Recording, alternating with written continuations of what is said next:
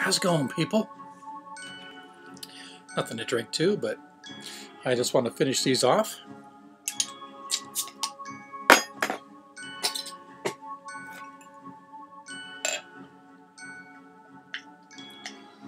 Whew.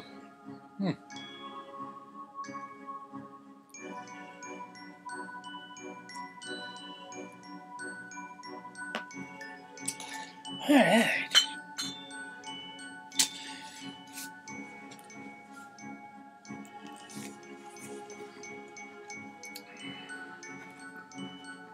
Yeah, I've decided I'm going to redo Chapter 7 on my camping trip. That's the plan. I mean, I've already recorded it and uploaded it, but while I was doing the video, a new game occurred to me. So I'm going to save this chapter as a best of when I go camping. Chapter 8. Let's see what this one's like. Mormon's Epistle to Moroni. Little children have no need of repentance or baptism because they never do anything wrong. Right? They don't know any better. In that case, why was Adam and Eve punished? They were innocent too. Probably more innocent than your average child. 1. An epistle of my father Moroni, written to me, Moroni, and it was written unto me soon after my calling to the ministry. And on this wise did he write unto me, saying, to my beloved son, Moroni, I rejoice exceedingly that your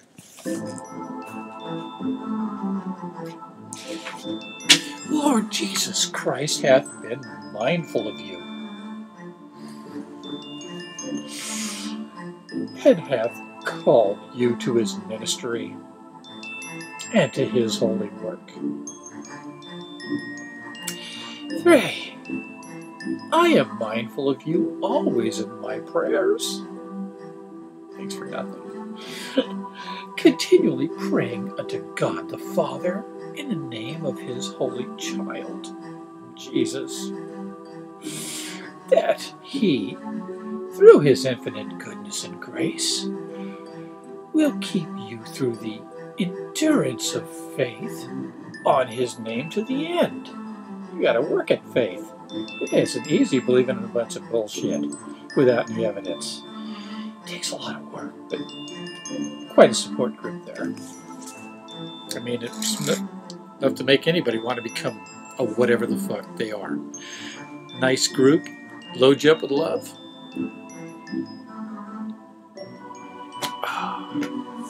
All right, we're past the salutations, I think. 4. And now, my son, I speak unto you concerning that which grieveth me exceedingly. For it grieveth me that there should disputations rise among you. 5. For if I have learned the truth, there have been disputations among you concerning the baptism of your little children. Well, you gotta know you're the fucking prophet. Or profiteer, at least. 6. And now, my son. I should have drank to my son. See? There's all kinds of possible drinking games you can get out of this gold book. I might have to redo this chapter, but differently. When I finish, what the fuck? May as well rake it over the coals just a little more. Then put it on the shelf. Pick up another book. Maybe I'll pick on the big book next time. Probably King James. That'd be fun. I can fuck that all up.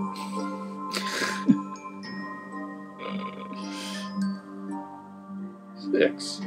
And now, my son, I desire that you should labor diligently,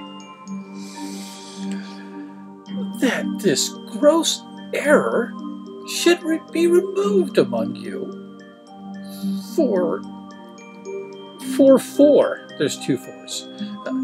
For this intent. I forgot about that little literary device. He was using it early on and he stopped.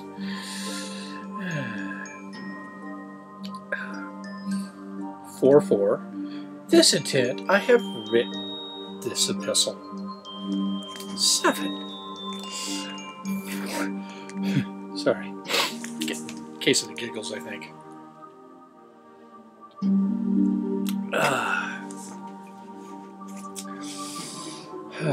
7. For immediately after I had learned these things of you, I inquired of the Lord concerning the matter. And the word of the Lord came to me by the power of the Holy Ghost, saying, 8. Listen to the words of Christ, your Redeemer, your Lord, and your God. It's like one big Happy Meal. It's like a Swiss Army knife. He's all these different things. If you call now, give you something else you don't need.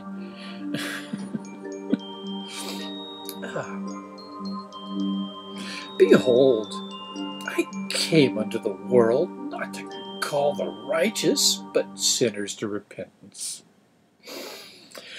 The whole need no physician, but they that are sick. Wherefore, little children are whole, for they are not capable of committing sin.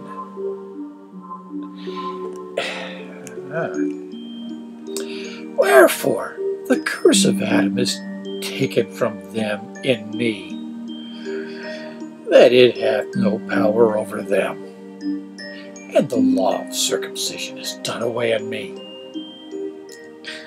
Nobody told my doctor that. 9. And after this manner did the Holy Ghost manifest the word of God unto me. Wherefore, my beloved son, yeah, that would make a great drinking game.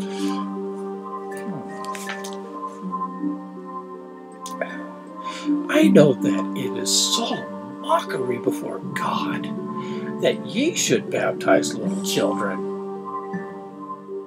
Yeah, taking them to church at all. 10.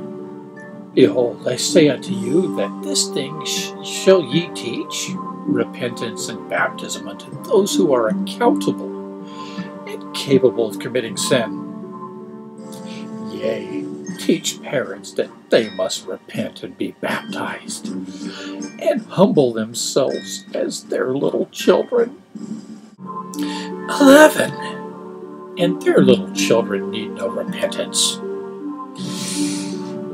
neither baptism. Behold, baptism is unto repentance.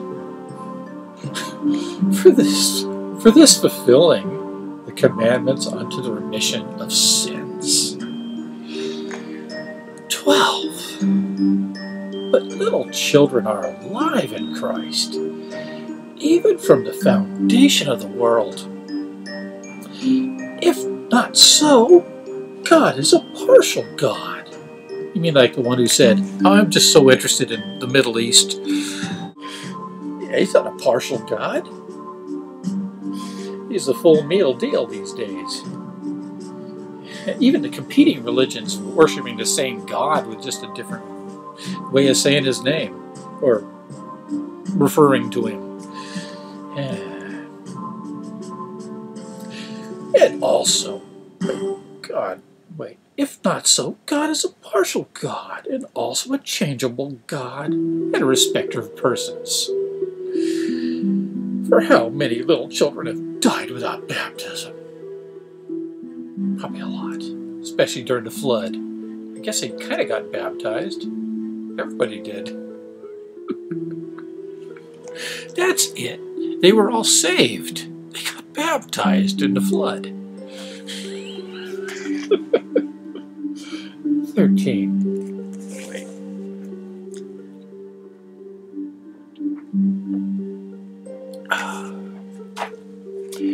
Wherefore, if little children could not be saved without baptism,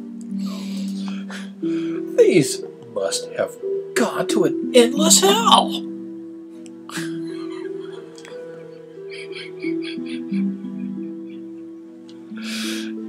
Say it isn't so. 14. Behold, I say unto you, that he that supposeth that little children need baptism is in the gall of bitterness, and in the bonds of iniquity. Damn it. For he hath neither faith, hope, nor charity. Wherefore should he be cut off? While in the thought he must go down to hell. Thought crime alert. 15. For awful is the wickedness to suppose that God saveth one child because of baptism, and the other must perish because he hath no baptism. Well, you know, I guess stillborns. I mean, doesn't the water break? Isn't that kind of a baptism? I don't know. I'm trying to help. Chime in. 16. Woe be unto them that shall pervert the ways of the Lord after this manner, for they shall perish except they repent. Behold, I speak with boldness, having authority from God, and I fear not what man shall do. For perfect love casteth out all fear.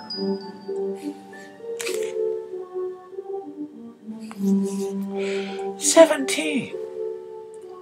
And I am filled with charity, which is everlasting love. Wherefore all children are alike unto me. Wherefore I love little children with a perfect love. And they are all alike and partakers of salvation. That's nice. 18. For I know that God is not a partial God, neither a changeable being, but he is unchangeable from all eternity to all eternity. Isn't one enough? How many eternities is that? It's like a daisy chain of eternities. And changeable? I don't know about that, but his books are very changeable. I'm expecting a new one any day from some other prophet. You know it's going to happen. Never meant to fuck with them. All right. Eternity to all eternity to all eternity. 19. Little children cannot repent. Wherefore it is an awful wickedness to deny the pure mercies of God unto them. For they are all alike in me because of his mercy. All alike in him because of his mercy.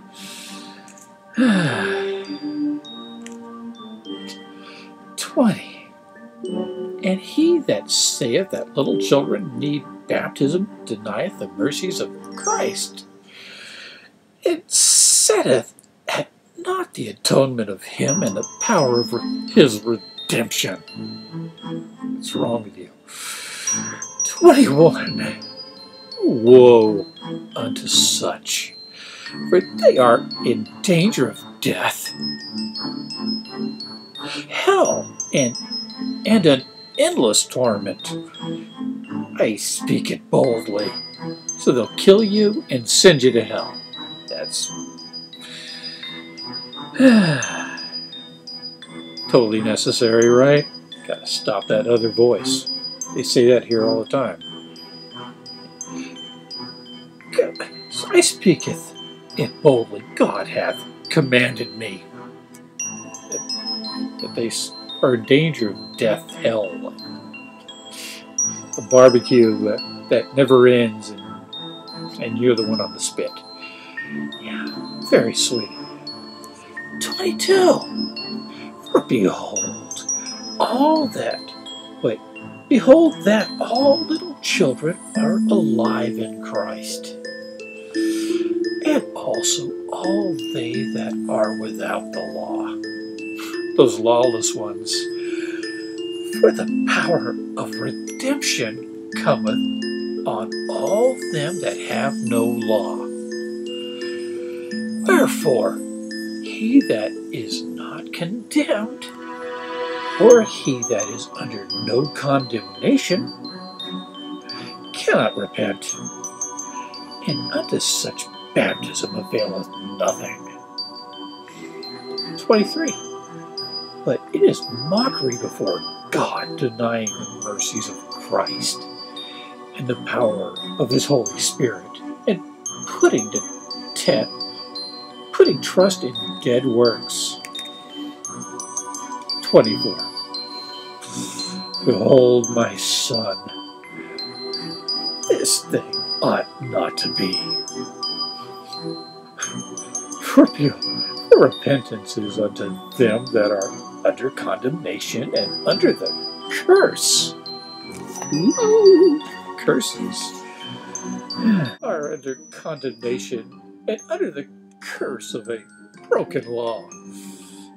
25. And the first fruits of repentance is baptism, and baptism cometh by faith unto the fulfilling the commandments. And the fulfilling the commandments bringeth remission of sin, written on gold. Sounds just like it, doesn't it? I mean, if you were writing a book on gold, wouldn't you make it sound just like this book?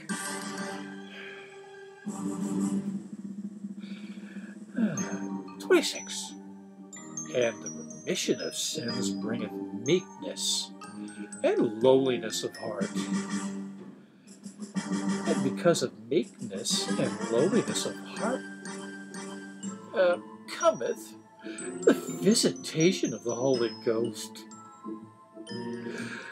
which Comforter filleth with hope and perfect love, which love endureth by diligence unto prayer, and unto the end shall come, when all the saints shall dwell with God. 27. Behold, my son. I could be so drunk right now if I had done that. Maybe I'll save this for camping too. I will write unto you again, if I go not out soon against the Lamanites. Behold, the pride of this nation, or the people of the Levites. In case he didn't know what he meant, he's writing to his son, and he might have been confused. Have proven their destruction, except that they should repent. 28. Pray for them, my son, that repentance may come unto them. But behold, I fear lest the Spirit hath ceased striving with them. And in this part of the land they are also seeking to put down all power and authority which cometh from God. And they are denying the Holy Ghost. 29. And after rejecting so great a knowledge, my son, they must perish soon, unto the fulfilling of the prophecies which were spoken by the prophets. as well as the words of our Savior himself.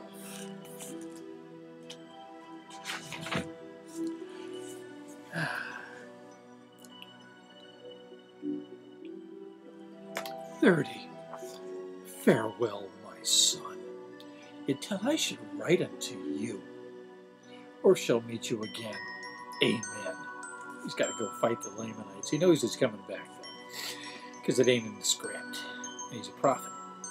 Anyway, it's fucking fascinating. Don't need to dunk your babies yet. I guess, maybe the water breaking was enough,